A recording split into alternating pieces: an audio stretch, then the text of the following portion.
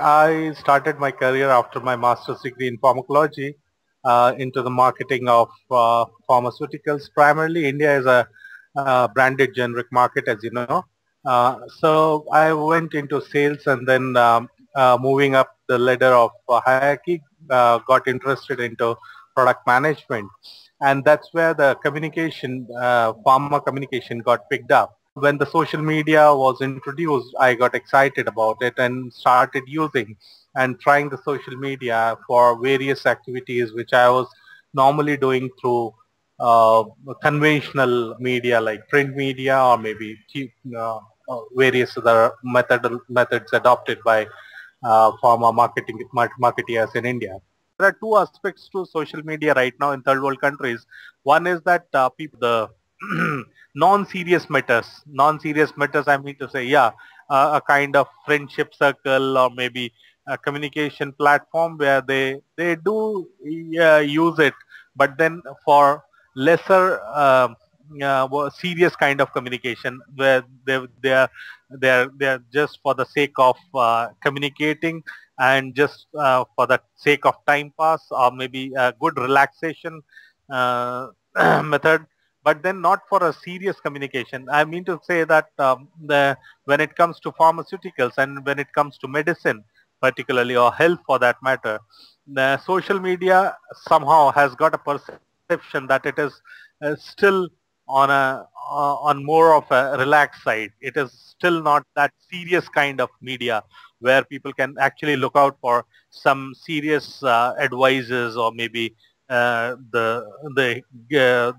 side effects or maybe the usage of a particular medicament, the pharmaceutical in third world countries. I suppose that it will take a little bit more time as to by what time then people the consumer will start using it as a serious media and then looking at it as one of the channels to actually get advice on pharmaceuticals and usage of drugs and various other things which are normally required to be communicated to the consumer. I expect that this particular thing is going to change over a period of time once you'll have more newer drugs coming into the market and people are getting more liberal in terms of their openness towards accepting communication from different sources. The interest arises only because a person or his friend or his relative is actually suffering from a particular disorder. Okay. But then, yeah, but then what happens normally is that this kind of a communication is not actually getting onto the target population which is required to be done. So the major drawback which I find today is that the targeting of information, the target population which I am actually directing my communication to can is very difficult to actually catch on to. It's very difficult to actually reach out. They still consider social media to be utilized for friends, for communicating their festivals or communicating their sharing the photographs, not a very serious aspect of disease. Why? Because making money or your profession of making money is still considered to be a serious matter. It's not as loose as getting onto a social media and communicating with each other and making money out of it. Most of the people, if you start doing it, if you create a platform of that kind, people will consider that someone is trying to make fool out of them. My perspective, personal observation is that it is communication at convenience. And such a communication at convenience, when combined with good advice on healthcare, will have a marvelous effect overall in terms of improving health of the nation. We launched a product in say 5 years back. At that point in time, social media was not existing. So it was not so prevalent, widely used by people. Then we conducted a small survey among doctors, and it was an anti-diabetic drug. We conducted a small survey among diabetologists, and they say that I am unable to see all my patients in a daytime.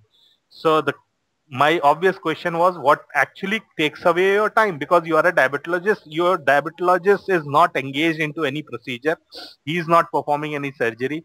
As to where maximum of your time goes, he says each one of my patient takes more than 45 minutes. I need to explain, yeah, I need to explain them what to eat, what not to eat, at what time to eat, what are the food items to avoid, what are the food items. And there are set of population whom, those who are not diabetic, I have to train them as to how not to actually get into a trap of getting a diabetic.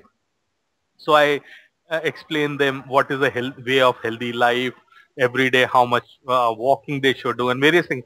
So the conclusion was that why not make a kind of a small video storyboard where you explain through a small story as to what all is required to be done if you are a diabetic. So we made a small storyboard. It was like a normal soap opera televised in the evenings on most of the television sets. A similar kind of small storyboard was created of 10 minutes, and we distributed this CD devices to all the doctors, those who were attached to us. And they found it very helpful, and they started playing it in the waiting room where the most of the patients are waiting for their turn to come.